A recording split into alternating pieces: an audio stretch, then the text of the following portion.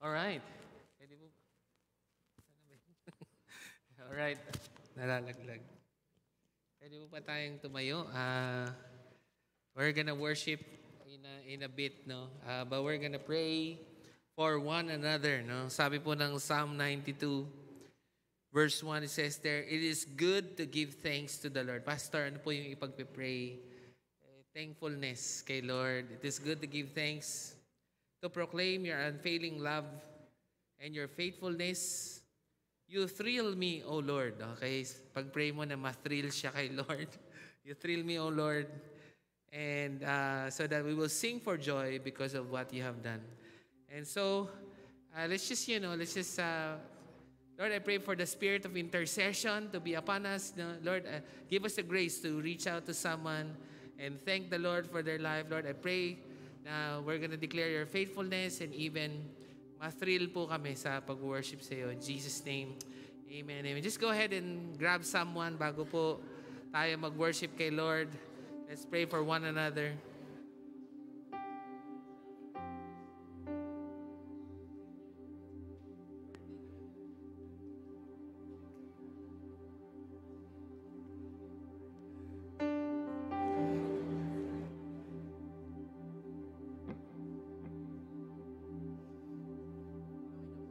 Okay naman. Sorry.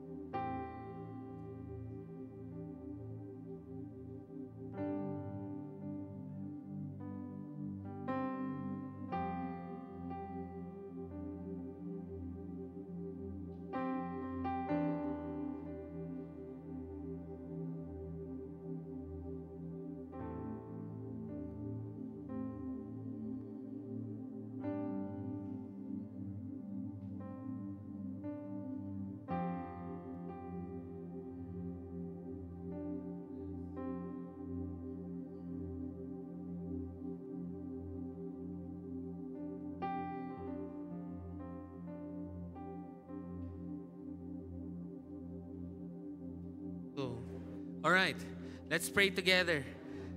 Lord, it is good to give thanks to the Lord, to sing praises to the Most High. It is good to proclaim your unfailing love in the morning and your faithfulness in the evening. Lord, thank you for your faithfulness. Kahit traffic, nakarating kami rito, Lord. Lord, you thrill us, Lord God, for what you have done for us. Lord, we will sing for joy because of what you have done. Oh Lord, what great works you do and how deep are your thoughts for us. Lord, we worship you in Jesus' name. Amen and amen. Come on, let's all worship God this evening. Yeah, yeah.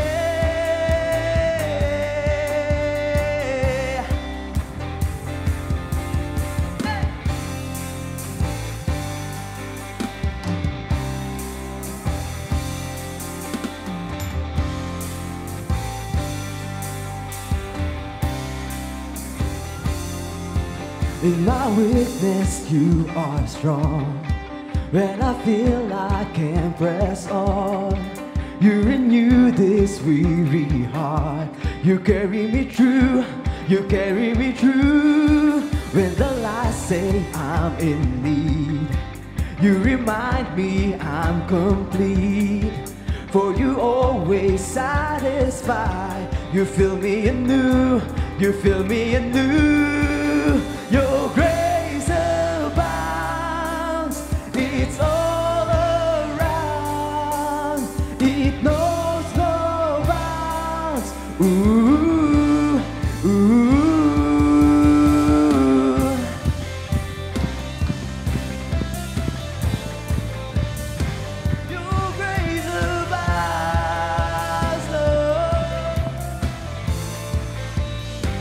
Say, in my weakness you are strong. When I feel I can't press on, you renew this weary heart. You carry me through, you carry me through. When the light says I'm in need, you remind me I'm complete. For you always satisfy. You give me anew, you fill me anew. Your grace abounds, it's all around.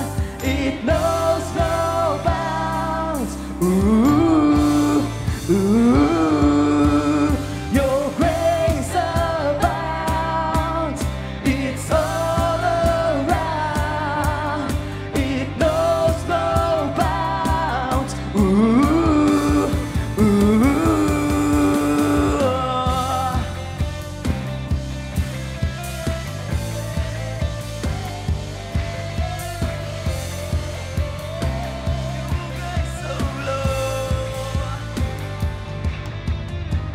Who among you are grateful that the grace of our God is overflowing? That it never ends.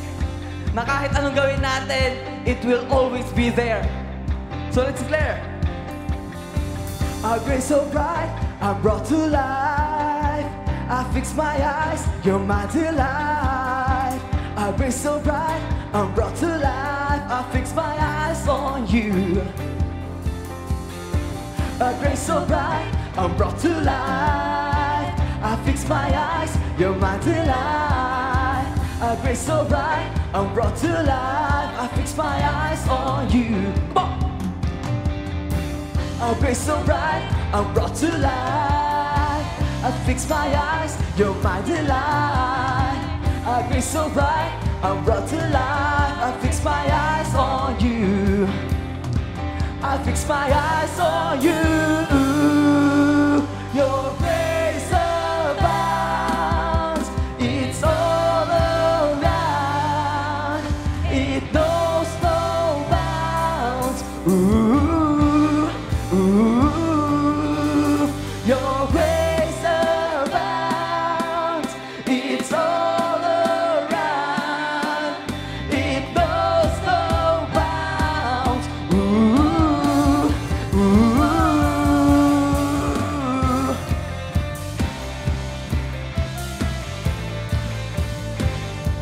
Your grace abounds, so Lord.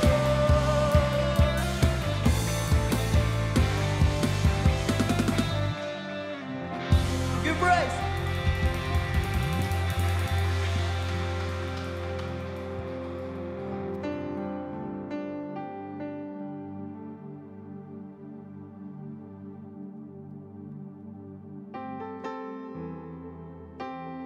Lord, we thank you for your grace that's abounding in our lives. Thank you for your grace never fails. Your grace is new. Your grace is enough for us. So right now we just want to give thanks. We just want to worship you. We just want to come from a point of gratitude, God. Thank you, Jesus.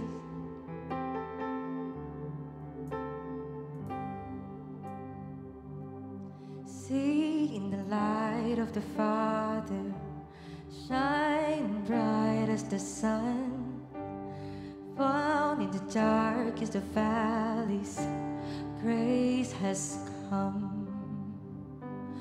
Felt in the roar of thousands, heard in the cry of one, reaches the widest corners, grace has come. It covers all, it covers us, new day mercies, endless love. It covers all, it covers us, grace enough.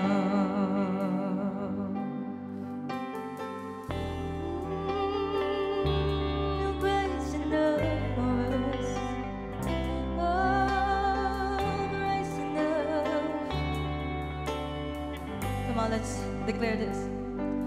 Birth in the love of a father, received through the death of son, put out by the love of the Spirit. Grace has come. You hold the keys to heaven. We see your kingdom come. The song will sound forever. Grace has won. Come on, sing this out. It covers all, it covers us.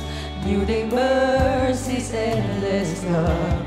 It covers all, it covers us. Grace enough. It covers all, it covers all, it covers us. New day mercies, endless love. It covers all, it covers us. Grace enough. Amazing grace, how sweet the sound. Amazing grace abounds. Thank you, God. I once was lost, but now I'm found. Amazing grace abounds. Amazing grace. Amazing grace, how sweet the sound. Amazing grace abound. We receive it, God. I once was lost, but now I'm found. Amazing grace abound. Amazing grace, how sweet the sound. I once was lost, but now I'm found. Amazing grace abound.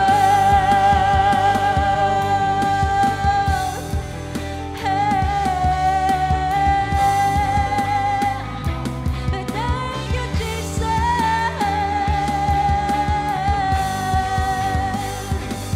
Oh, your grace is more than enough. Your grace is more than enough. Oh, come on, sing this out. It covers us, it covers us. New day mercies, endless love. It covers all, it covers us. Grace enough. It covers all, it covers us. New day mercies, endless love. It covers us, it covers all. Your grace enough. It covers all, it covers us. New day mercies, endless love. It covers all, it covers us. Your grace enough. Come on, sing one more time. It covers all. You receive it. It covers us. New day mercies, endless love. It covers all, it covers us. Your grace enough.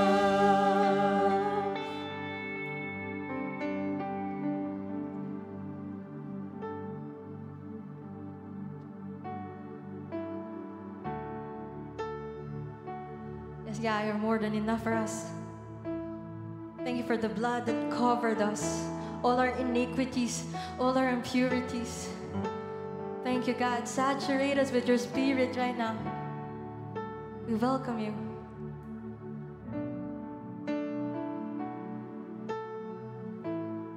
Come on, sing it with me. Oh, precious is the flow that makes me white as snow. No other found I know, nothing but the blood of Jesus.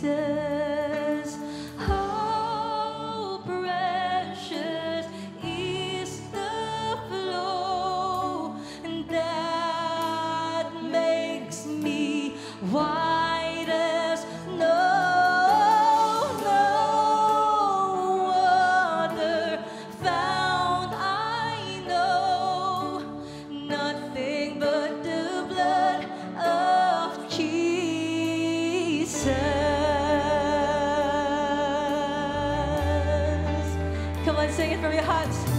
What can wash away my sin? Nothing but the blood of Jesus. What can make me whole again? Nothing but the blood of Jesus. For my pardon, for my pardon, this I see.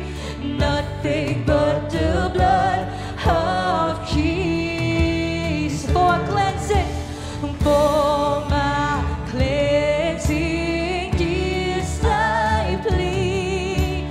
Nothing but the blood of Jesus. Oh, precious is the flow that makes me white as snow. No other found I know. Nothing but the blood of Jesus.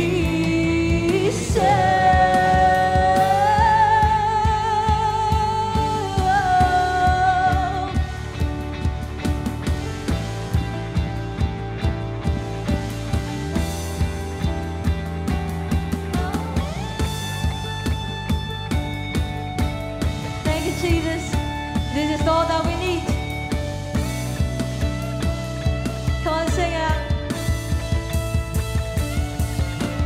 How precious is the flow that makes me white as snow. No other found I know.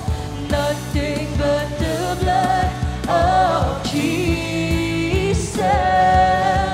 Oh, precious is the flow that makes me white as snow. No other found I know.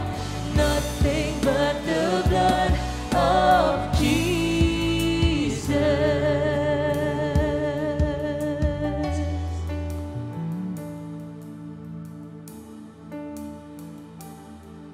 Come on, let's sing this out. This is all my hope and peace. Nothing but the blood of Jesus. You are our righteousness. This is all my righteousness. Nothing but the blood of Jesus. Oh, precious is the Lord that makes me white as snow. No other found I know. Nothing but the blood of Jesus. Nothing but the blood of Jesus. Nothing but the blood of Jesus. Yes, Lord. We thank you, God. We thank you, Lord. Or we can just do this. We can just worship you. We can just praise you. We can just call on to your name, God, just because of your blood. And Lord, even as we worship, thank you, Lord, for reminding us of your goodness, of your kindness. Sino rito kaya mong sabihin talaga na yung Diyos na sinasamba natin ngayong gabi is good and kind? Ibig sabihin, mabuti siya. Tapos di lang siya basta mabait. He is good and kind. Diba? Palakpakan naman natin si God because He is good and He is kind. And when we describe God as good and kind, it's not just what our mind can conceive of what goodness and what kindness is. Because when we say that God is good, when we say that God is kind, we are referring that God is wholly good. There is this what we call holy goodness and holy kindness. Na yung katabi mo, pwedeng good naman yan. Pwedeng kind naman yan. But when we refer that God is good and God is kind, it is on another level. And let me just encourage you, in Romans chapter 2, verse 4, it says here, "Or do you presume on the riches of His kindness and forbearance and patience, not knowing that God's kindness is meant to lead you to repentance?" Sometimes we are here thinking, I can worship God because the week has been so good. Wala masyadong guilt and shame. Pero alam mo, kaya nating kumanta, kaya nating i-declare that nothing but the blood of Jesus is that because He has been kind to you, not just now, but even to the whole week, and even we can expect that He will be kind and good to us through the whole year. You know, with that, I'm inviting everyone. Earlier, we prayed for one another. But this time, I'm inviting everyone just to pray on your own, with your own words, with every area of your life. Saan kaya nagiging mabuti yung Diyos sa'yo dun? He's so patient, He's so kind. And because of that, He is inviting you to repent. That this area of your life, of our life, hindi naman talaga ganun ka-pleasing kay God. But because He is good, He is giving us chances to call upon His name. For 1 minute, why don't we just pray on our own?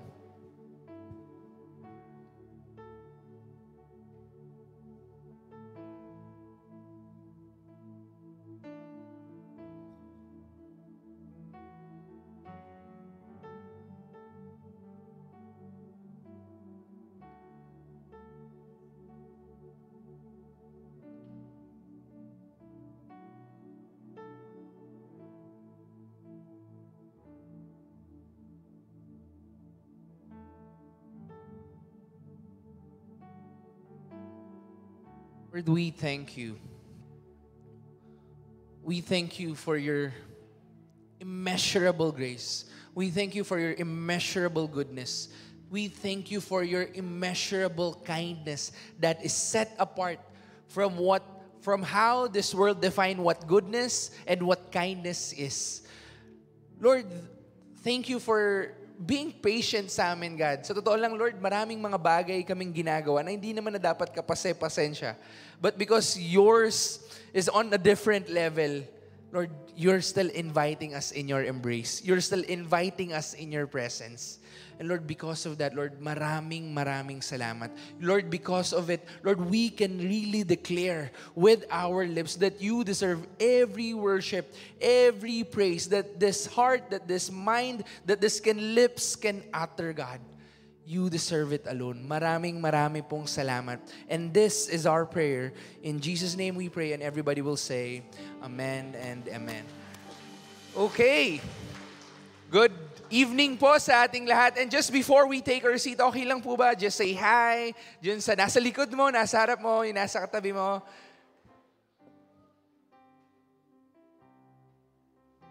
And as everyone is taking their seat, let me just welcome you to our worship services. You are here at Victory Baliwag, and we are a church that meets in multiple locations. And also, we exist just for two things, and that is to honor God and make disciples. And we just have some announcements.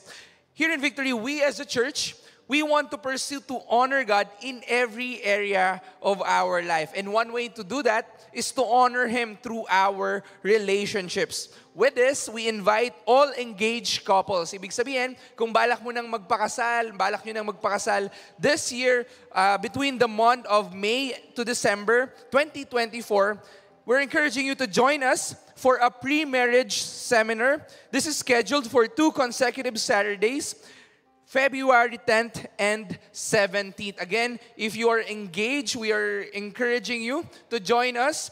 in this pre-marriage seminar. This seminar is designed to guide you on the path of building a strong, Christ-centered family. And for additional details or any inquiries, feel free to approach our friendly admins at the back. Kaway-kaway lang po yung mga nasa likod, yung mga admins po natin. Or you may look for Miss Marian Antolin at our admin office here in Victory, Baliwag.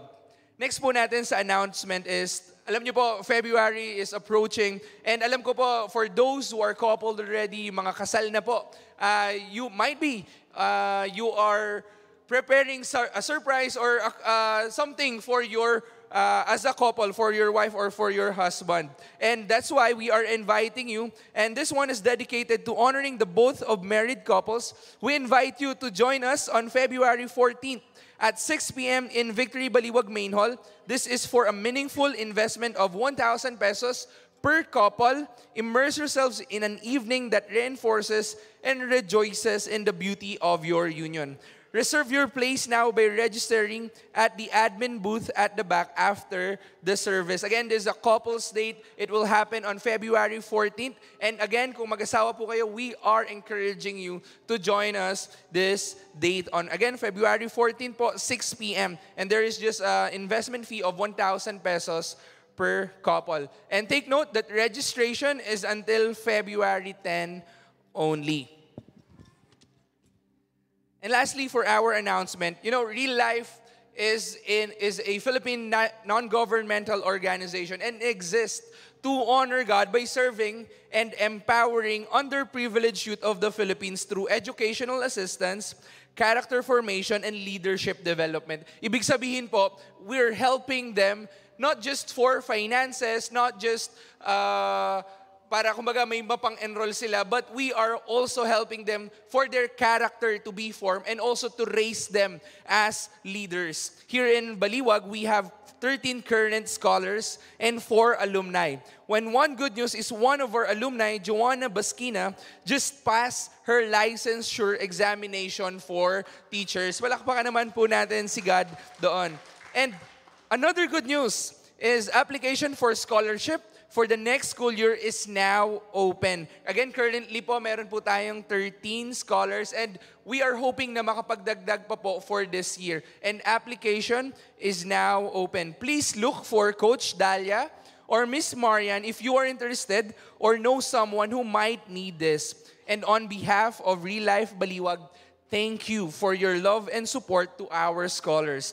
We believe that as we give to the scholars and their family, we change a life and change a nation. And for us to be more encouraged of what's happening, not just in Real Life Philippines, but here in Real Life Baliwag, let us all watch this video.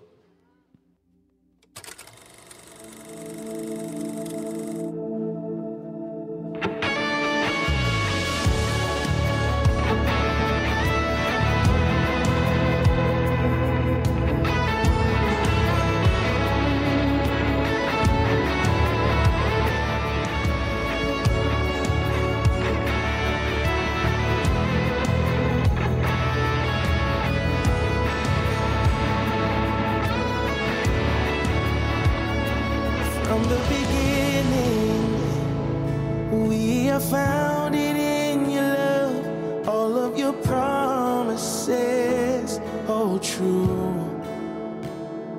And for your purpose, whatever it takes, we will endure. Even through darkness, we'll break through. Faithful and faithful now, faithful always. For from you are all things, and through you are all things.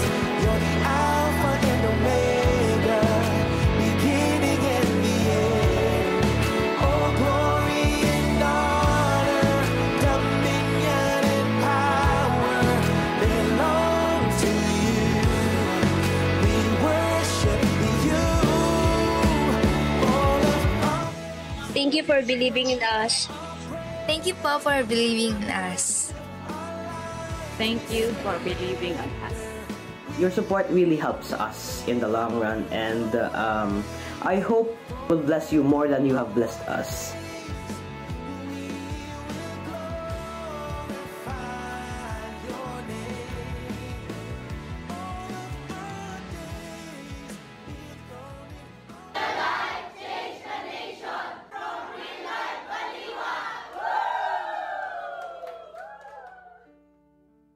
Wow, palakpakan naman po natin si Gadon. Again, those are not just 13 students, those are 13 families. And because of that, we're reaching 13 families. Not just, again, through educational assistance, but even character formation, leadership development, and also preaching the gospel to them. And for our sacrificial giving, let me encourage you with this verse, coming from Psalm chapter 1, verses 1 to 3. Blessed is the man who walks not in the counsel of the wicked, nor stands in the way of sinners, nor sits in the seat of scoffers. But his delight is in the law of the Lord, and on his law he meditates day and night. He is like a tree planted by streams of water that yields its fruit in its season, and its leaf does not wither. In whatever he does, he prospers. You know, in this world we are living in, it's parang ang counting lang lagi natin pag blessed tong tao na to kapag okay sila financially. But the word of the Lord says, are we even counting ourselves as blessed when you have good friends?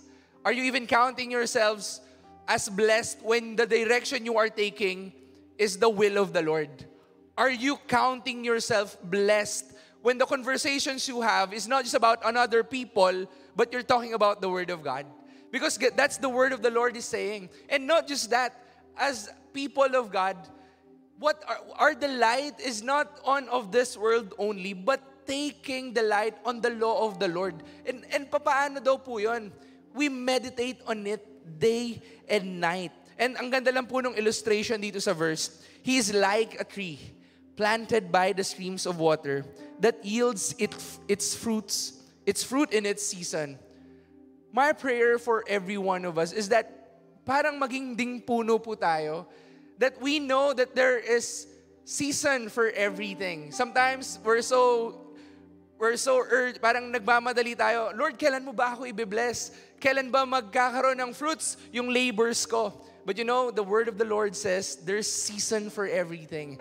And ang maganda po dito, even in the waiting, our leaf will not wither. And whatever we do, it will prosper. And with that, why don't we pray? Lord, we thank you. We thank you, God, because you have given us another kind of perspective of what is it to be blessed. Meaning to say, it's not just about finances, but really, God, having good friends, taking on your will, and we're talking about your word, and even taking delight on your law. Lord, may this sacrificial giving, may this be a delight on us. That it is not just a mere obligation. Kasi sabi mo, Lord, but there is this delight because of your sacrifice.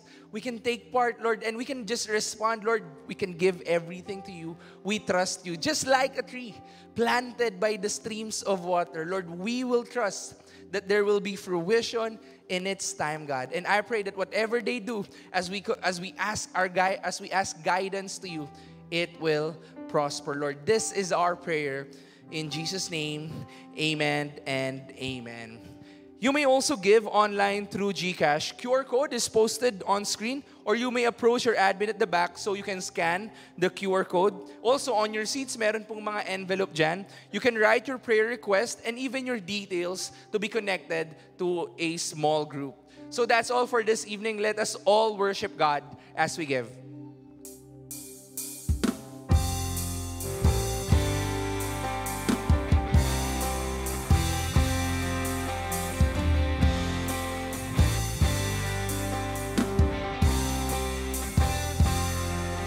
In my weakness, you are strong. When I feel I can't press on, you renew this weary heart. You carry me through, you carry me through. When the light says I'm in need, you remind me I'm complete. For you always satisfy. You fill me anew, you fill me anew.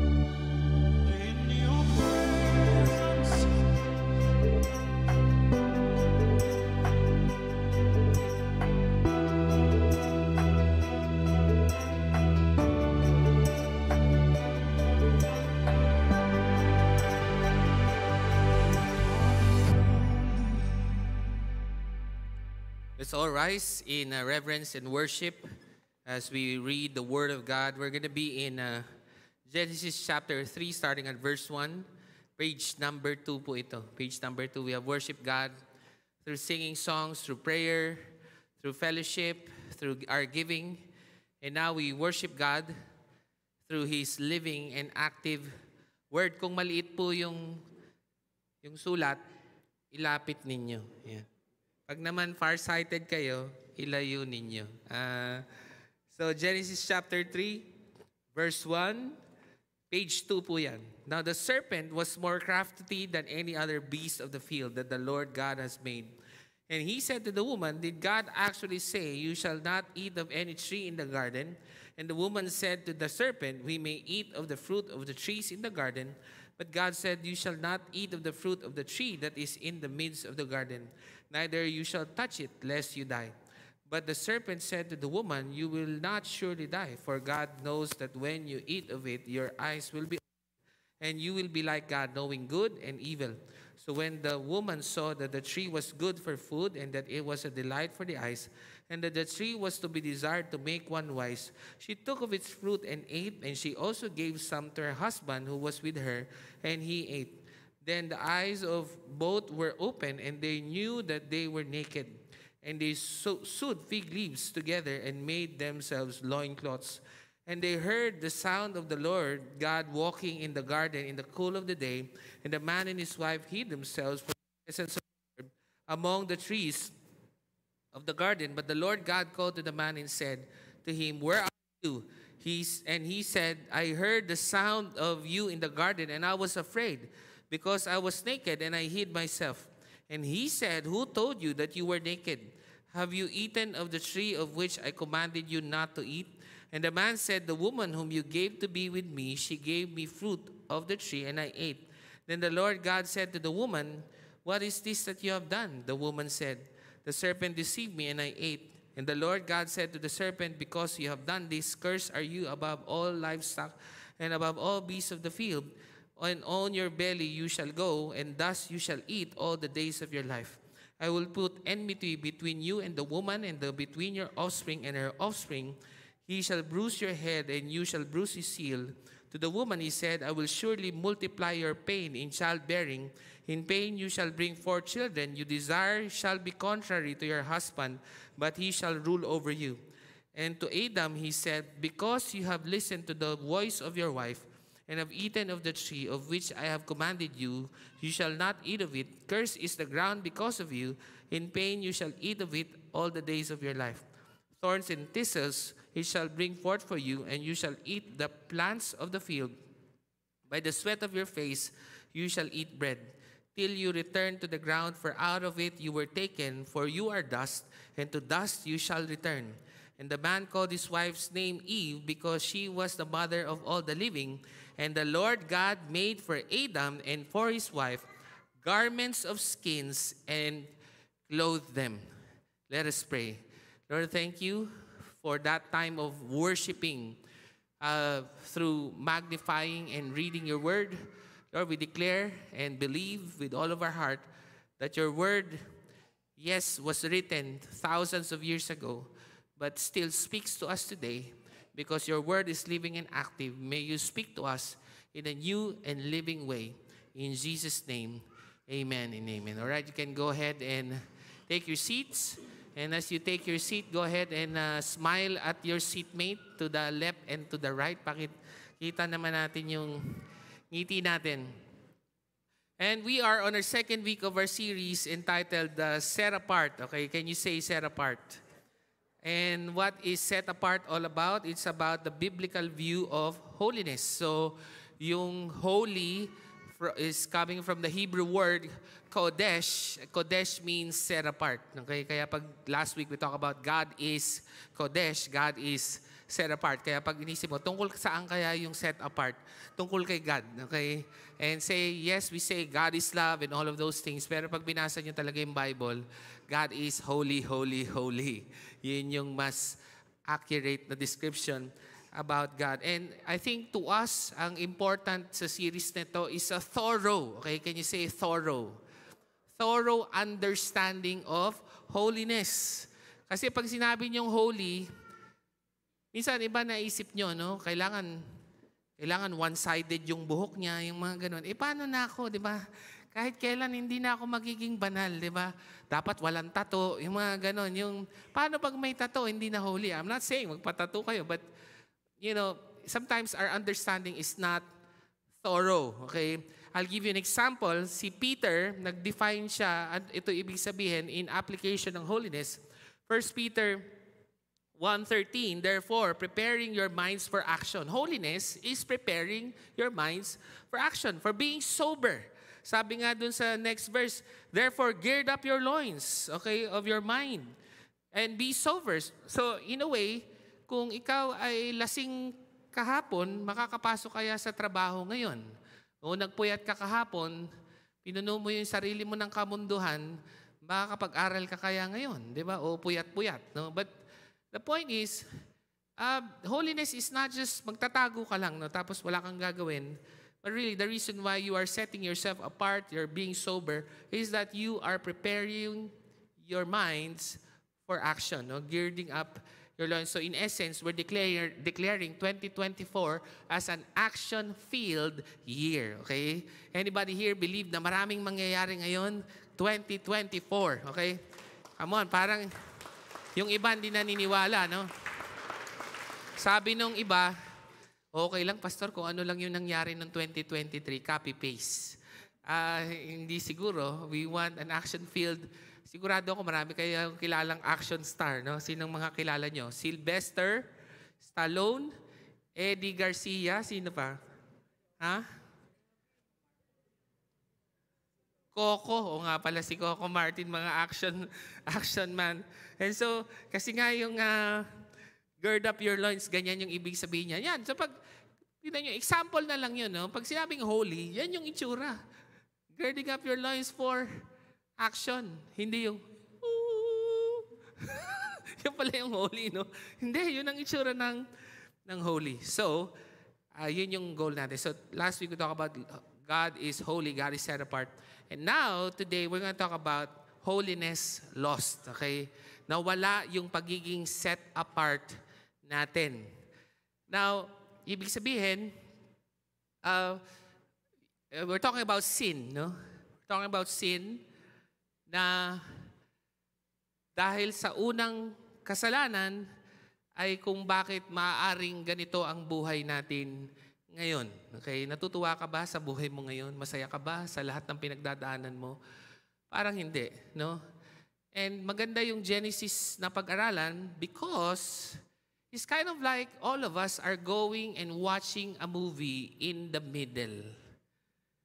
Pero actually, mas ma-appreciate mo yung pinagdadaanan mo ngayon kung sisimulan mo yung pelikula. And sino sa inyo, nanood ka ng rewind? Sino sa inyo nanood kang fast forward? Ano ba? Ano ba mga pinanood ninyo? Di ba, pagka nanood ka, nagbayad ka, di ba? Nagbayad na po ako, misa. Gusto ko, papasok ako, kalahati na ng movie, ha? Ayoko yung simula. Di ba? Kasi ayoko yung nauumpisahan. And somehow, all of us come into this broken world, a world that lost its holiness in the middle. And somehow, we're confused. Kaya pag pinag-aralan mo yung Genesis 3, you somehow understand where we're coming from and why we're here and how this holiness that is lost is gonna be restored in the coming days and even in the coming season. So, ang example pa niyan, ang set-apart purpose natin ay tayo ay pag tinignan ka ni God, nagre-reflect pabalik yung image niya. Nag-research po ako ng mga Jewish commentaries, traditional commentaries, bago daw dumating ang Genesis 3, all of us are luminous. Ano yung luminous? Nagliliwanag. Tingnan mo yung katabi mo. Yeah. Ang dilim niya, di ba? Broken world di ba? Parang luminous, nagliliwanag. I'll give you an example. Di ba si Moses, nung dumaan yung glory ni God, nakatalikod pa siya nun, ha? Pero pagbaba niya, he had to even wear a veil because he was luminous. Nagliliwanag, pero nung nagkasala, parang nawala yung liwanag. Alam niyo bang we are made to last forever? We are not meant to die. Kailangan nag-glow yung buong eternity, you glow. And yet, maniwala kayo sa hindi, dati talaga one-sided ako. Epekto po ito ng, wag niyo na pong bakit may lahi po ba kayo? Oo, may lahi kami ng makasalanan. Kaya ganyan. Alam mo, may katabi mo, maganda yan dati. Gwapo rin yan dati. Gwapo pa rin naman ngayon. So, kaya lang napansin natin. Kaya gusto natin itong ma-restore. Kasi sabi ng Genesis 1:31, bago pa dumating Genesis 3, God saw all that He had made. Can you say all? And it was good. Ibig sabihin, hindi totoo na broken yung world from the very beginning. Merong simula ito. Kaya nagkaroon ng murder. Diba, nung nag-fall, nag-murder na si Cain, merong wickedness, violence, pride, and all manner of ungodliness. And so that is what we want to understand, the nature of sin, the effects of sin, and the solution for sin. Yan yung pag-usapan natin according to 21 verses that we read. Sabi mo sa katabi mo, ready ka na ba? Sa kabila naman, are you ready? Yan. So, bago lang yan, magpapasalamat muna tayo. 108 po yung umattend na sa ating Bustos Discipleship Day. Meron po akong suggestion na hashtag, para kay Jesus ang Bustos. Yeah! Pwede ba yun? Okay lang sa inyo yan? Pang-commercial na yun. Hashtag, para kay Jesus ang Bustos. So, kunwari nag-victory group kayo at napili nyo yung mga coffee shop banda ron, pagka nag-post kayo, lagyan nyo ng hashtag, para kay Jesus ang Bustos. Okay. Puntahan na natin. The first idea is the nature of sin. Ang ibig sabihin ng nature is, yes, sino sa inyo nagkakasala ka? Nagkakasala, okay? Yung iba hindi. Bakit kaya nandito ka pa? No? Parang, at pala, ka na, perfect ka naman na. So ibig sabihin, kailangan mo maintindihan, paano tayo nakakarating doon sa lugar na ayaw mo sumunod kay Lord. Mas gusto mo yung gusto mo kaysa yung sabi ni Lord. At saka, sa dami po ng solusyon, mga batas sa gobyerno dito sa Pilipinas, sa buong mundo, alam niyo po kung laging pinagmimitingan, what's wrong with us? We want to know what's wrong. Kasi if we know what is wrong, then we can fix it. Kaya lang po, to a hammer, every problem is a nail. No? Iba-iba pong boses yan. Naintindihan niyo po ba yun? Kung martilyo ka, ang isip mo, lahat ng problema, pako. Yan? Martilyo lang yan. Kasi yun lang kasi alam natin. And maybe our problems are social. Okay? Social. Ibig sabihin, kailangan walang mayaman, mahirap. Sige, ayusin natin yung mga classes. And you know, I think maybe 80 years ago, sobrang nag-full force ang communism. No? And yet, did it fix our problem? Parang marami pa rin problema. O sige, baka economic yung problem. No? We need an economic solution. And yet, we have seen people who really are rich financially, and yet it seems that there are still problems. Ano kaya talaga ang totoong kailangang ayusin ang mga problema? Siguro psychological. No? Alam nyo, ang Pilipino, napaka-communal niyan. Kaya lang, nung dumating yung... So, ibig sabihin, it's all about community care. No? Pero, dahil sa pandemic, nagkaroon na ng self-care. Yeah. Self-care, yung parang, sige, okay lang na, hindi, it's okay not to be okay. No? So, tingnan nyo, nagsiswing lang yan eh. No? May moment yan, ang solusyon, community, pero mapapagod ka rin. No? Self-care naman. Tapos, pagka nag-self-care ka, parang na-miss ko na sila. Alam mo yun, ano kaya talagang solusyon? And sometimes people would say the problem is chemical. Yung talagang baka may kailangan lang inumin or may kailangan lang mga regimen na gawin. And yet, maybe you have done all of these things. And it seems that our problems are still not fixed. So what is wrong with us? And the Bible tells us it is sin. Now, paano tayo nakakarating doon sa sin? Balikan natin yung verse. Sabi ng verse 1, now the serpent was more crafty than any other beast of the field that the Lord God had made.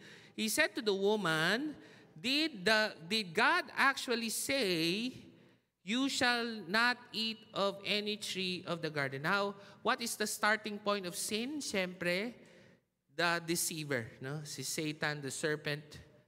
And we know that it is him, no? You can read all you want, but that is Satan. At ang unang ginagawa ni Satan is not actually to give you bad thoughts, no? Kasi madalas pag nag-iisip ka, pag tinitempt ka ni Satan, di ba? Kunwari ngayon, nakikinig ka ngayon, may bumubulong mag-CR ka, mag-CR, mga ganun. Pikit mo na mata mo, mga ganun. Kala mo ganun, no? Hindi. Alam mo ba, si Satan magko-quote ng verse. Oh my goodness. Di ba? Kahit naman si Jesus, di ba? Nung nasa mountain of temptation, paano siya tinitempt? May verse, mga kapatid. May verse.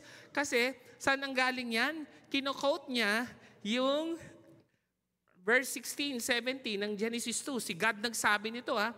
And the Lord commanded the man, saying, You may surely eat of every tree of the garden, but of the tree of the knowledge of good and evil you shall not eat, for in the day you eat of it, you shall surely die.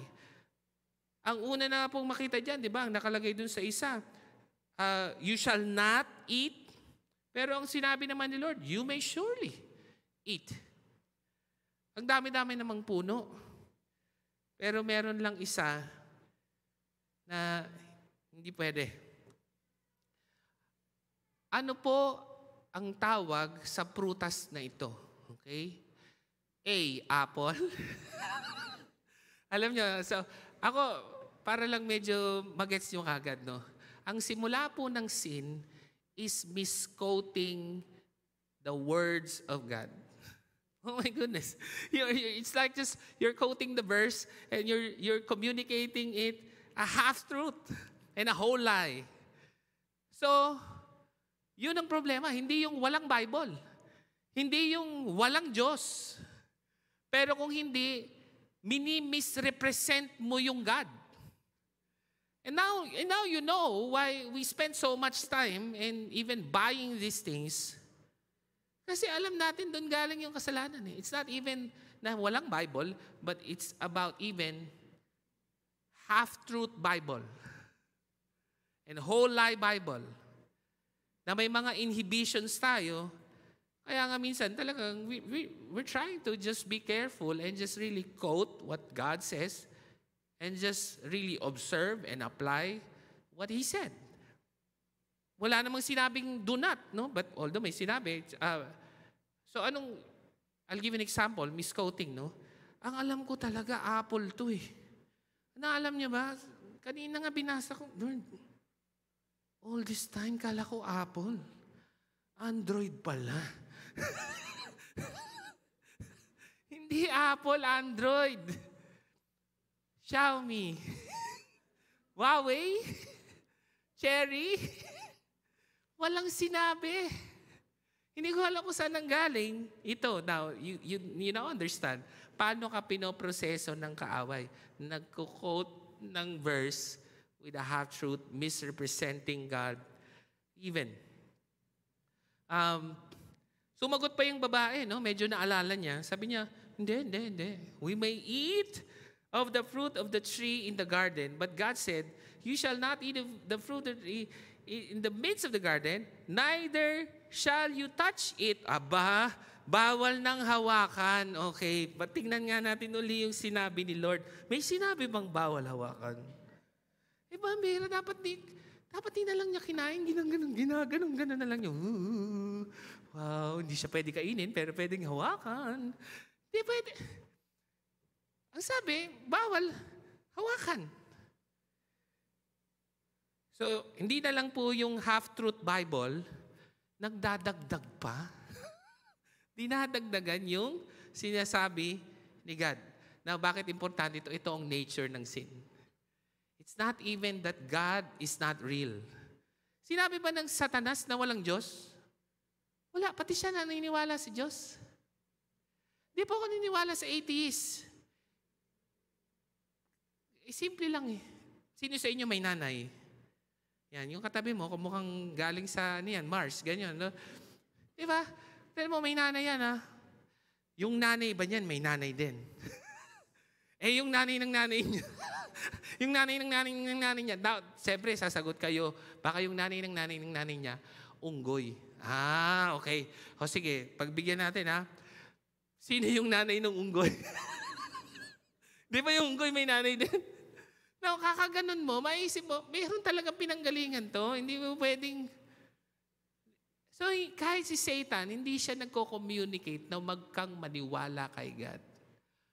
Pero i-misinterpret mo si God. Specifically, His goodness. Na hindi good si Lord. At good siya, good lang siya sa iba, pero hindi sa'yo. And now, you don't have to trust God to give you the good things. You'll have to take it for yourself. Na hindi mo na kailangan pagtiwalaan si God. Kailangan mo tong kunin para sa'yo. Kasi good siya, pero hindi siya good sa akin. And I'm getting ahead of myself, pero I think it's important for us to understand.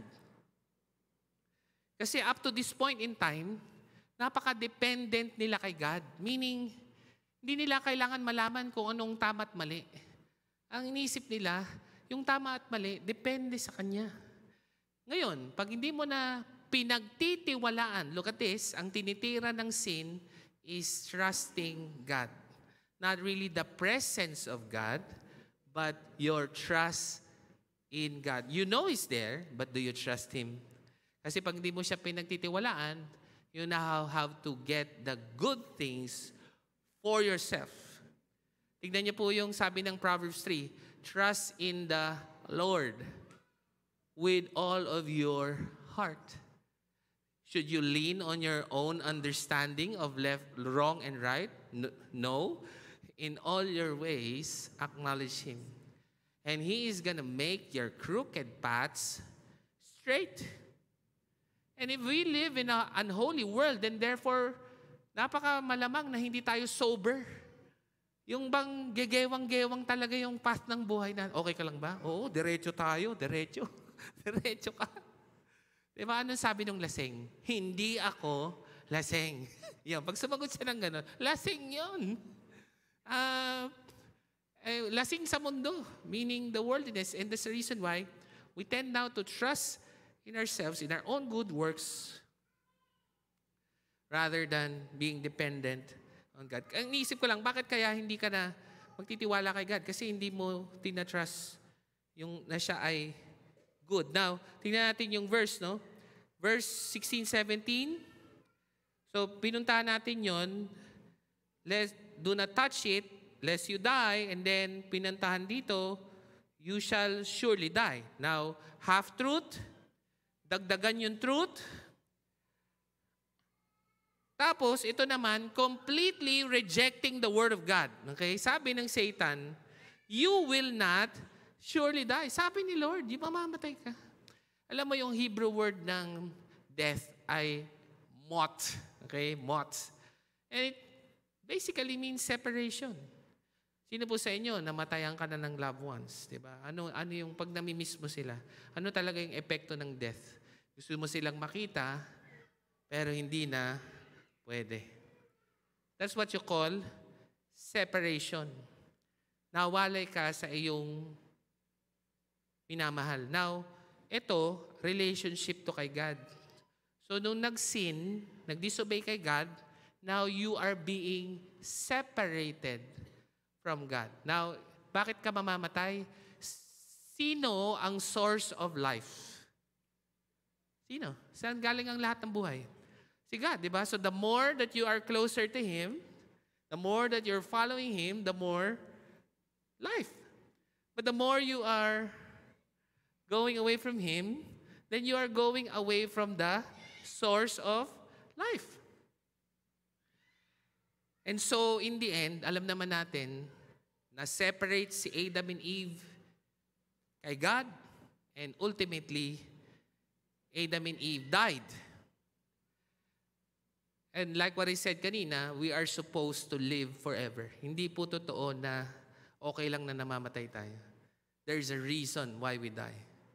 It's because of the brokenness of not trusting God. Sabi pa nga ng verse 5, no? Hindi ko na nalagay. For God knows that when you eat from it, your eyes will be opened. And you will be like God, knowing good and evil. Alam niyo bang niloko sila ni Satan? You will be like God. Samantalang basahin niyo yung Genesis 1:2. We are already made in the image and likeness of God. Niloloko tayo ng kaaway na meron kang kailangang gusto na wala sa'yo, where in fact, umpisa pa lang, binigay na ni Lord sa'yo. Why are you desiring things that is already there? Mas malamang ang tawag doon, deception. Ito yung mga unang scammer. Sino sa iyo nakaka-receive ka ng mga text? Diba? Ako, mga text. Pagod na siguro sila mag-text. No? Panay ang text araw-araw. I-click ito. Diba? Parang magkakaroon ka. And so, ano po yung nangyari? Ano ba yung mga dinidesire natin? Good things, delighting things, and desire of wisdom. So when the woman saw that the tree was good for food, ano ba yung mga bagay na dapat pinagtitiwalaan mo si God? Ito yung good things. When the tree is good for food, and it was a delight to the eyes. And it was to be desired to make one wise. Sino kaya mag-aangat sa akin? That I'll be better than everybody else. That, yung mga desires ko that is pleasing to me. Baka hindi bibigay ni God sa akin to. I have to take it for myself. Tingnan nyo, anong nangyari? And she desired to make one wise. She what? She took. She took of its fruit and ate. She also gave some to her husband who was with her, and he ate. Nawawala yung trust natin kay God kasi feeling natin He's withholding good things. And so,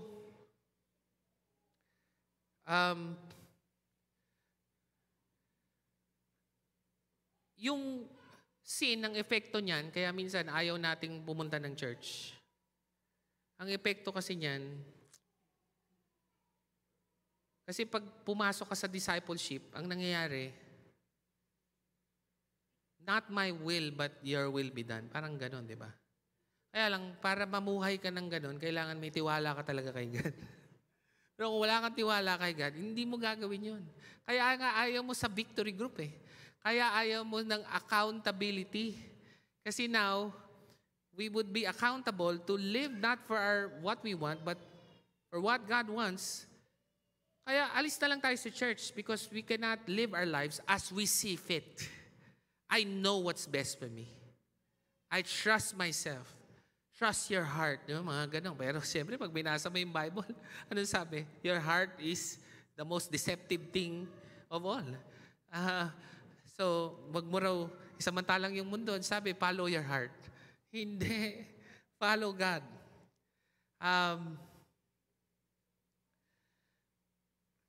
I'll give an example, no? Para natin malaman na si God talaga yung dahilan. Kunwari, wala ka dito, no? Siguro minsan nag-absent ka, tapos nagtuloy-tuloy na. Ang reason ay you want the good things. May offer kasi, no? Pag ginawa ko to ng 6 p.m. Sunday, susweldo kong $5. No? So pinagpalit mo na ngayon itong service na to. Sige, 19. So, you don't have to, parang, do I have to trust God for this? Or I shall just get the $5 for myself? Kasi pag susunod ako kay God, sayang oras ko dito. Paulit-ulit naman yung joke nitong kalbong to. $5 na lang, $10. Ako, I'll get it for myself. Pero ang hindi mo alam, pag naman dinedicate mo yung buhay mo dito, hindi ba ibibigay ni God sa iyo? Siya ang magbibigay. Now, it's no longer God blessing you with good things, the things that it's you. You have to take it for yourself. Now, pero balik rin naman natin. Kunwari, linggo-linggo nandito ka. At in fact, 4 services a day kang nag-a-attend. Wow, talagang lampasan na, di ba? So, tapos nag-volunteer ka lahat. Ikaw yung music team, ikaw yung nag-drums, ganyan. Now, that's fine. Pero kung ang puso mo nanggagaling sa, nako, kasi pag nagmintis ako ng Sunday, hindi ako ibibless ni Lord. Nako, mali pa rin. Kasi sa totoo lang, hindi naman si God yung sinusunod mo. Ginagamit mo si God para masunod yung gusto mo. And so now you see, we don't trust God. And that's the reason why we sin. We have to take the good things for ourselves. We have to take the desire to be wise for ourselves. Tignan nyo, no? Hindi tayo nagdidepende sa katalinuhan natin, but being dependent on the Word of God. I'm impressed. No? May mga doktor po dito. Minsan may mga matitinding operation yan. Tumatawag pa sa akin. Pastor, pray for me. Tapos papaliwanag sa akin. Anong malay ko dyan? Pastor, pag-pray mo ako kasi kailangan ng wisdom. Now, I mean, you know a lot of things, but still, the doctor wants to be prayed for. Because we trust God to give us the good things, to give us the delight and even the desire. And sabi ni Dr. Keller, patay na po yan, very credible theologian, and very good testimony as I would think. Sabi niya, ano daw yung sin? Sin is taking anything and making that more important to God. Meron ka ng ibang pinagtitiwalaan. Hindi na si God. Yun ang simula, ang gitna, ang dulo ng kasalanan. Taking things for yourself rather than trusting God that He's gonna give the good things, the delight, and even the wisdom. Yan ang nature of sin. Now, kung hindi kayo naniniwala, maniwala kayo kay John. Kasi kinote din niya yung Genesis 3. Sabi ni John, do not love the world or the things in the world. If anyone loves the world, the love of the Father is not in him. For all that is in the world, the desires of the flesh, di ba yun? Sounds family, no? Desires of the flesh and the desires of the eyes and the pride of life, being wise, the pride of life is not from the Father, but is from the world. That is the nature of sin. Alam nyo kung bakit importante na mag-worship? Na kung maniwala kayo, wala pa akong taong hindi nakita na hindi na in love sa pera. Maniwala ka. Yung pa-in-love mo na sa mga, mga crush, naku, maniwala ka. Konting tigyawat lang ang katapat niyan, mawawala yan. Ligo mo lang yan. Pero yung pera, maniwala ka. Wala pa akong taong nakita. Pag hindi mo inuna talaga si God, mai-in-love ka sa pera. Because if you have a lot of money, then you can get the good things for yourself. The delighting things. You can take pride in yourself.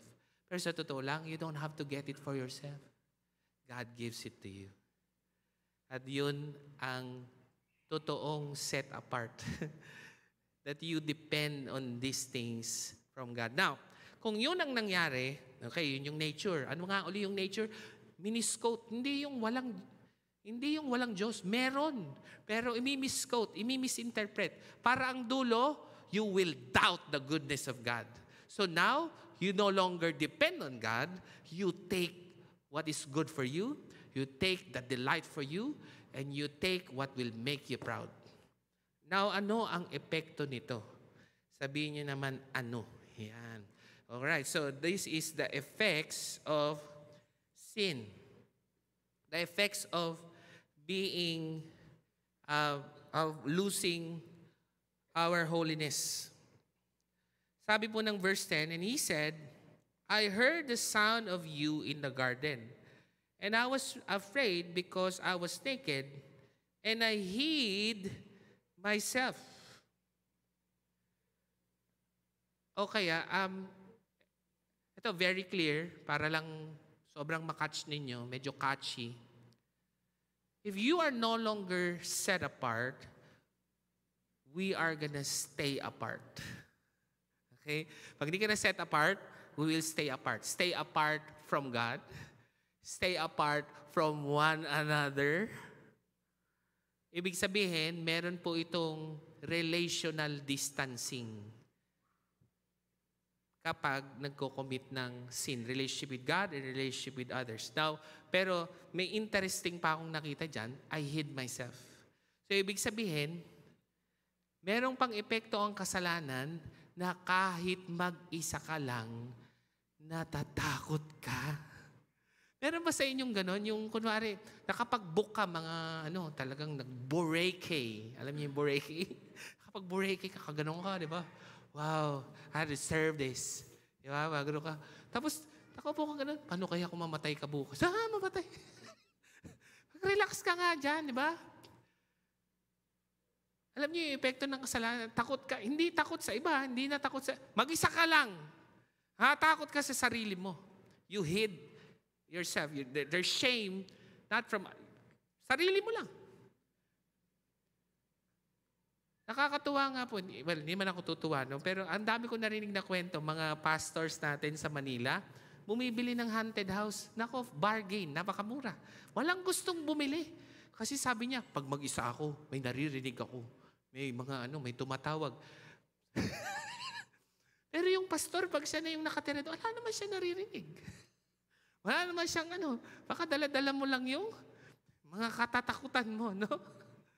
Kaya kung Christian ka, naku, walang magpaparamdam sa'yo. Maniwala ka. Bumili ka ng mga haunted house, yayaman ka. Hindi, pero naisip ko lang, mag-isa ka lang dyan. Sino kakausap sa'yo? Wala. It's just, ang tawag po dyan ay incheck. Alam niyo, incheck? Insecurity. Chinese ka na ba? Insecure ka? Wala na. Diba? Minsan okay naman yung kilay mo. Diba? Okay naman yung, okay ba? Parang hindi okay yung kilay ko. Okay naman eh. Diba? But somehow we're trying to hide ourselves. Now, ito pa. Ang epekto ng sin is trying to control. Hiding, no? Hiding. Ang ibig sabihin ng hiding is trying to control what others see. Kinokontrol mo na ngayon kung ano yung dapat makita ng iba. Ito hindi to dapat makita, itago yan. Ito lang yung dapat ipakita. Now, kung ngayon ang epekto ng kasalanan, nako, yung social media. Sa tingin niyo ba yung pinapakita nila yun yung totoo? Hindi. Pinapakita lang nila yung gusto, yung likable and shareable. Hindi ba epekto ng kasalanan yun? And I'm not saying makasalanan silang lahat, pero baka nga. Lahat naman tayo. Kaya ito pa, narinig na ba kayong tao? Ayoko ng taong plastic. Plastic letter F. Gusto ko yung totoo lang. Ayoko nung, uso pa ba yung Tupperware? Hindi niyo na alam yun no? Ako, totoo lang ako. Sabihin ko lang kung ano yung totoo. Alam niyo yung totoo? Wala naman totoo eh. Kasi kung lahat ng tao makasalanan, people want to control what others see about them. That is the effect of sin. You're so much concerned about covering of how you look. Alam niyo ba, natalo na yung mga technological giant. Ang number 1 na pinakamayaman sa buong mundo. Last year, December, Forbes, number 1, Brian Arnold. Owner ng LV. Lumang bag. Yun ang pinakamayaman. Anong ibig sabihin nun? Hindi ibig sabihin buong mundo ay bumibili ng pangtakip. At napakaraming perang ginagastos dito. And the goal is to control what others see. Kaya yung authentic, walang totoo. Hindi totoo yan. Maniwala ka. Mas malamang ganito yan. You will highlight what is wrong with others so that you can hide what is wrong from you. Ang tawag doon sa Tagalog, marites. Marites. Kaya minsan ayaw nila sumali sa victory group. Natin mo ha, sino sa inyo kahit alam mo namang hindi ka busy, di ba? O victory group tayo. Yo, baka mag-share tayo dyan. Baka matanong tayo eh. Huwag na.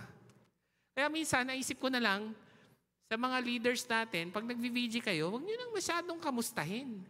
Basta mag-share na lang muna kayo ng word ko, ano yung material natin, sundin nyo lang. Tapos sabihin nyo na bago ka, ayoko mag-share ka. Share nothing. Okay? Share nothing. Pero syempre, pag sinare mo na yung word of God, the word is living and active. So ngayon, kahit ayoko mag-share ka, pero parang gusto mo mag-share. So sige, go. Di ba? Share ka. And now people are becoming more vulnerable. Doon mo na nakikita na pag vulnerable ng tao, nare-restore na siya ng gospel. Pero sa totoo, ayaw niyang sumali sa victory group. Kasi baka may retest siya. Because people tend to not control the fault of others. Hindi nila kinocoveran, pero we're highlighting the wrong of others so that we can control what others see in us.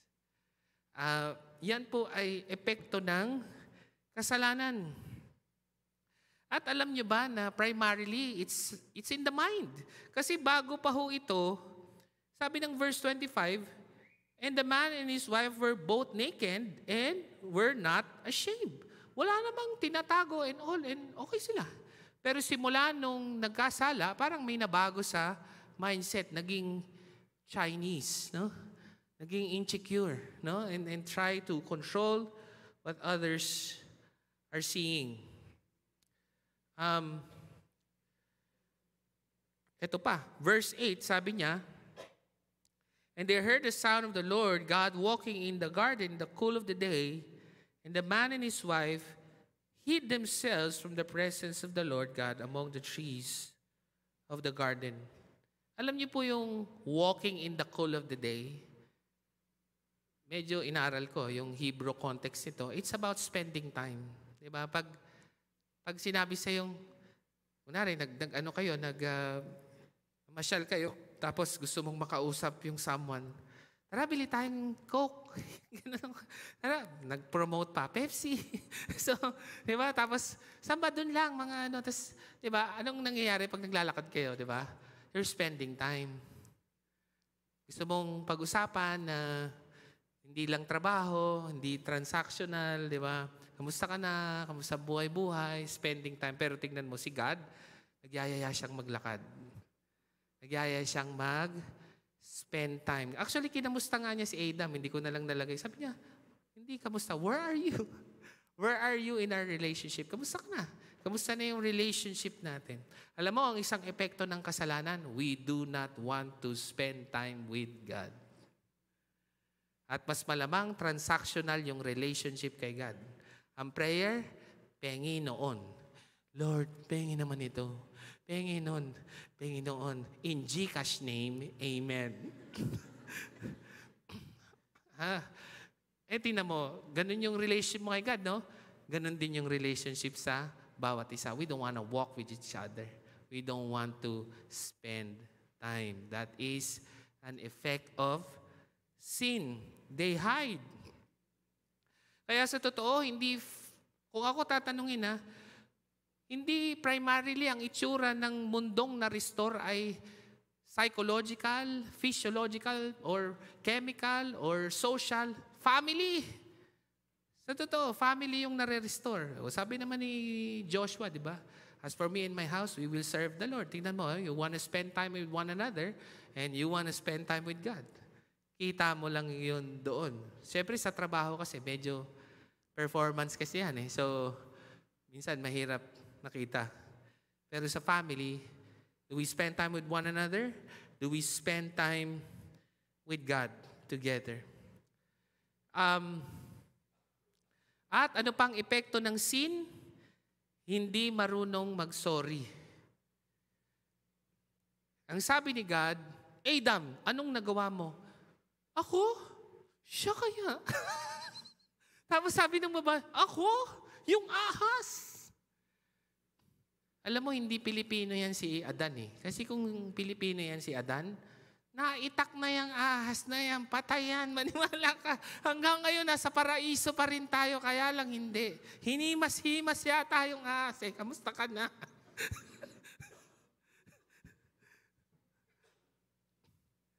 And the woman gave to me, and the serpent deceived me, blame shifting. Ang isang resulta ng kasalanan ay ayaw ng accountability. Being wise in your own eyes. Alam nyo, kaya naman kailangan ng community? Kasi paano mo nalamang tama ka? Because you are now the judge of what is right and wrong. You do not trust God. You do not trust others.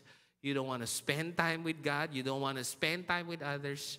That is the effect of sin. Kagaya na lang ng traffic sa Coldplay kahapon. Paka-traffic! Sa Coldplay, naging warm na. Warm play. Panoorin niyo yung mga tao. Anong sinasabi nila? Kasi yun yung bad traffic ito, dito traffic eh. Sinong may problema sa traffic? Turuan! Panoorin niyo yung traffic.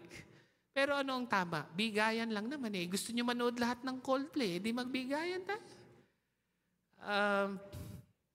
And so, as I wind down to a close, so the nature of losing your holiness, the effect of losing your holiness. But here's the good news, no? The solution for sin. Sabi mo sa katabi, may solusyon naman yun. May solusyon yan. There is a solution. Una, ikaw muna. Pag ikaw ay may shame, susolusyonan mo na yan. Then the eyes of both were opened, and they knew that they were naked, and they sewed fig leaves and weave it together and made themselves loincloths. Alam nyo, sino sa inyo nagkakasala? No? Madalas, ang solusyon natin dyan, fig leaves. Hindi okay, hindi sapat. No? Parang kung ang tingin natin, para lang makabawi tayo sa mga kasalanan natin, ay magsimba tayo, parang bumawi. No? Ang tawag doon, fig leaves theology. Kasi ano sabi ng Hebrews 9? For without the shedding of blood, there can be no forgiveness of sins. So panayang takip mo ng dahon, hindi naman, ikaw lang may gusto nun. Si God ang nagsabi na ang tanging kabayaran ng kasalanan ay kamatayan. Ala namang namamatay pagka may dahon na kinakabit sa katawan mo. So lahat ng relihiyon, lahat ng naiisip mo na hindi naman ayon sa Word of God, imbento mo lang yun. Ang tawag doon, fig leaves theology. Meron kang pangunawa na malamang galing lang din sa'yo kung paano makabawi kay God. Pero, itong maganda. Sabi po ng Isaiah 64 verse 6, no, sabi niya, we have all become like one who is unclean. And all our righteous deeds are like polluted garment. At ang sabi, we all fade like leaf. Yan na, no? So doon ang gagaling yung mga ideas na yan. Pero, ito talaga yung solusyon. Genesis 3:15, I will put enmity between you and the woman, and between your offspring and her offspring. He shall bruise your head, and you shall bruise his heel. Alam nyo, ang solusyon sa kasalanan ay manganak. Is through childbearing. Meron daw magiging anak yung babae, at yung magiging anak niya ay aapakan ang ulo ng ahas. Pero, pag natapakan niya yung ulo ng ahas, makakagat din naman yung kanyang paa. Ang tawag doon, wounded victor. Victorious, pero wounded. Si Jesus ba victorious on the cross? But was he wounded? So kind of like, nakikita na natin, Genesis pa lang, kung paanong sinusolusyonan ng Diyos ang ating mga kasalanan. 2 Corinthians 5:21, for our sake He made Him to be sin, who knew no sin, so that in Him we might become the righteousness of God. There is the great exchange. At alam nyo ba kung anong nangyari? Nilagyan nila ang sarili na ng fig leaves. Alam mong ginawa ni Lord? Tinanggal yung dahon. Alam mo, wag ka na magtago. Bigay mo sa akin yung dahon. Dali, bigay mo. Tapos, pumatay siya ng hayop at dinamitan sila ng balat ng hayop.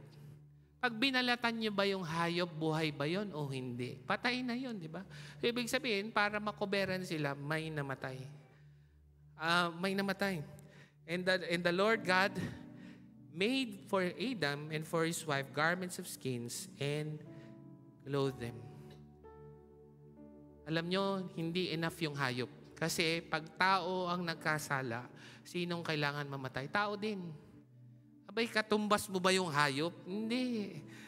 Ang kailangan magbayad, tao rin. Pero hindi lang basta tao. Taong walang kasalanan. Sige, sabihin mo, hindi, ako na lang mamamatay ako para sa kasalanan ko. O sige. Pero it's still not enough. Because we needed a man who has no sin to be sin for us. So that in Him, we will have the righteousness of God.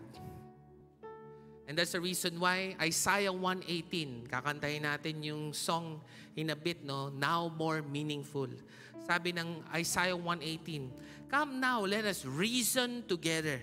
Says the Lord, though your sins are like scarlet, they shall be white as snow. Though they are like crimson, they shall become like wool. And so no matter how much shame that you have in your life because of sin, the effects of sin, you're no longer set apart, but you stay apart from God, stay apart from one another, all because ang tingin natin sa sarili natin, hindi na tayo ayos. We're no longer beautiful. And as I close, let me encourage you with this. Meron na ba kayong nakitang bride sa wedding day niya na pangit? Meron na kayo na yung di ba, yung katabi mo, para namang mas maganda ka dyan, di ba? Pero pag kinasal na yan, man, ang ganda niyan, talagang wow. Naantay nga nila, di ba? Parang, yan na siya. Ganda. Grabe. Ang daming bekas niya nawala. Nawala, paano kasi kaya niya tinago? Pero alam niyo ba, but that is where the Lord is bringing us, restoring our holiness. Revelations 19:7-8 says, let us worship, let us rejoice. Kasi kahit feeling mo, pangit ka sa harapan ni Lord, nahiya ka, alam mo bang, we are the bride of Christ at walang pangit na ikinakasal. Wala. Darating yung time, you will be luminous again. You will glow. Because He has covered you with the blood. Let us rejoice and exalt and give Him the glory, for the marriage of the Lamb has come, and His bride was made ready. Sabi mo sa katabi mo, nire-ready ka lang ni Lord. You're gonna be white as snow. It was granted. Bakit daw siya naging ready? It was granted to her to be clothed by the Lamb, thereby restoring her purity, bright and pure. Sabi mo sa katabi, you'll be bright and pure one day. You'll be bright and pure. Kasi walang pangit na kinakasal. Wala. At kung si Jesus ang husband, tayo yung bride. And we will be beautiful. Lamentations 3:11, He has made everything and even everyone beautiful in His time. And in fact, actually, sa wedding day natin, sobrang ganda mo na, no? Lumiliwanag ka na. Pero sa totoo lang, kahit naman na-restore na yung glory sa'yo, what captivates you is not your glory, but the glory of the one who has covered your sins. Minsan iisip mo, ayoko, magtatago na ako. Pero actually, pag nakita mo that Jesus is not just useful, but He is beautiful, then His glory captivates us. And now we're going to be restored from glory to glory. That is the solution for the loss of holiness. You will be bright and pure. How? But nothing but the blood of Jesus. Amen? Alright, let's just give a clap to the... Pwede ba tayong tumayo?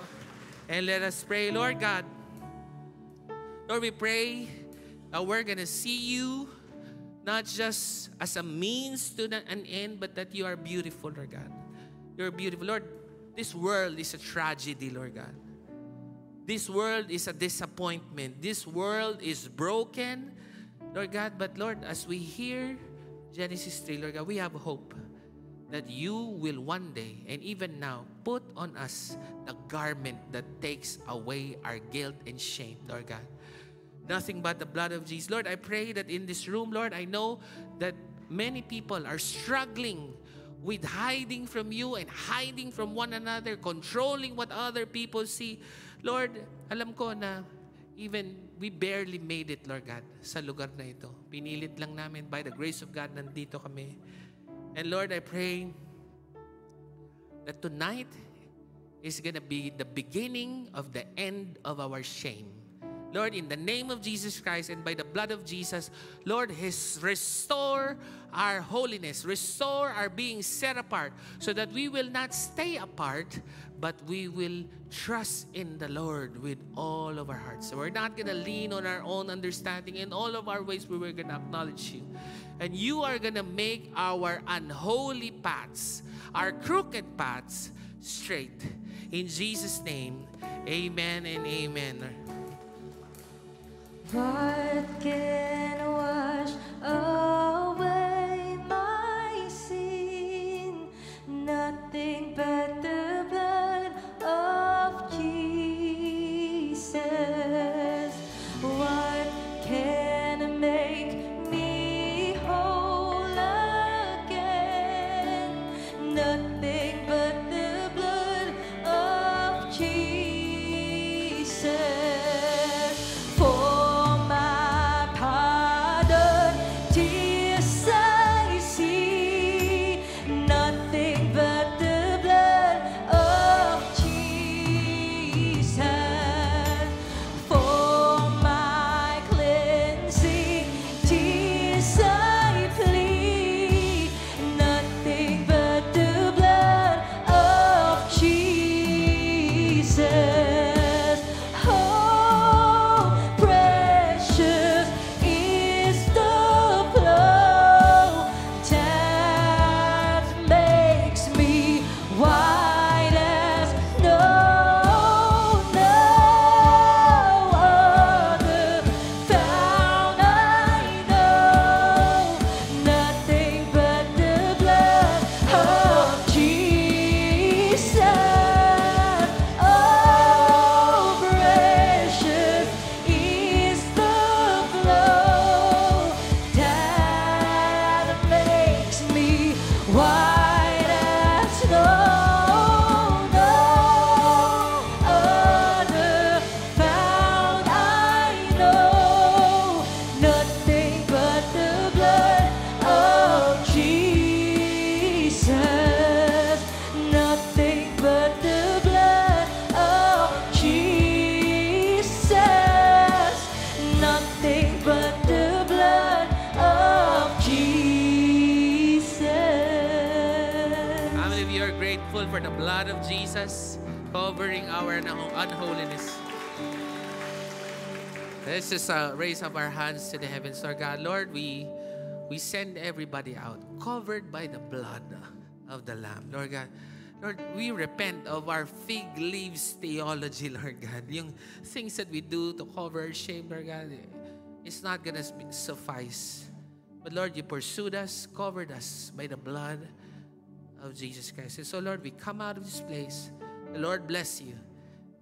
You're no longer in shame. You are blessed. And He will keep you and He will make His face shine upon you. You're going to be luminous. You're going to glow in the presence of God. And He's going to give you peace, not shame. Lord, maraming salamat po. We give all the glory and the honor to you. In Jesus' name, Amen and amen. God bless you. If you want prayers, I'm here to pray for you. You are now sent to make disciples.